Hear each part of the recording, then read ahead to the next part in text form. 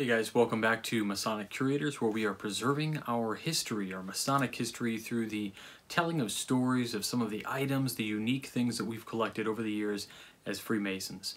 I collect things, I know most of you all collect certain things out there, things that meant something to you, things that you were given, and largely Masons are collectors.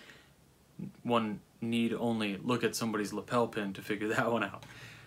Today on the show, I have something that is kind of interesting.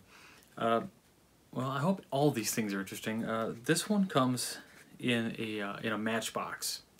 Now, a few years ago, I began a very poor execution at trying to whittle of wood.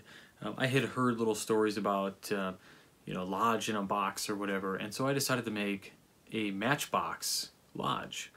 We'll break here really quickly so I can show you that video that I took a while back.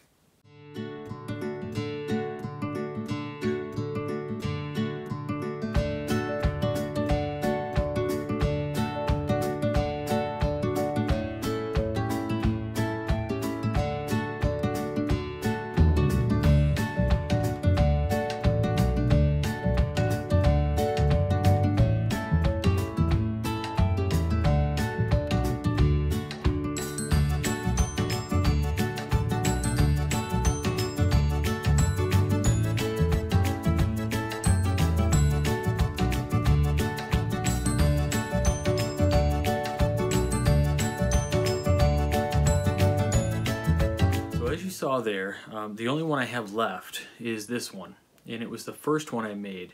It just has a gold square and compass wax seal on it, and inside is a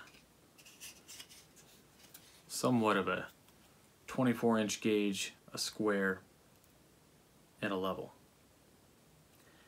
Now I whittled those out of balsa wood. It was somewhat difficult to do. It kept splitting on me, which is why I eventually gave it up. It was very difficult to do, but I made them by order. I would trade them for something. And you notice this bow tie around my neck. This bow tie is a cloth bow tie, one of my favorites.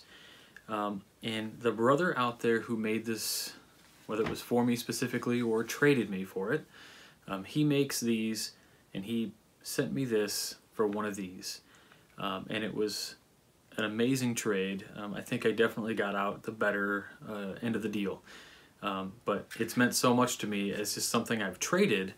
You hear of brothers trading coins or trading pins. I traded an entire lodge for this really awesome bow tie.